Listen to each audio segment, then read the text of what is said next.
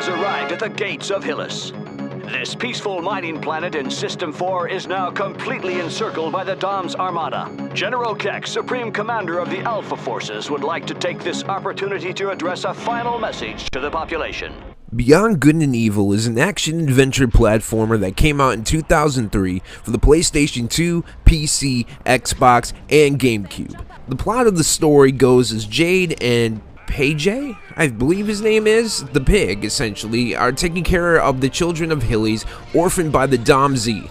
When meditating with one of the orphans outside, a Dom Z siren sounds. Jay rushes to turn the power on for the shield, but discovers that it has been deactivated due to a lack of funds. The lighthouse is left vulnerable to the meteor shower, and several Dom Z creatures manage to abduct a number of the orphans. Jade is forced to fight these creatures to free the children with Pey'J, I believe it is, help.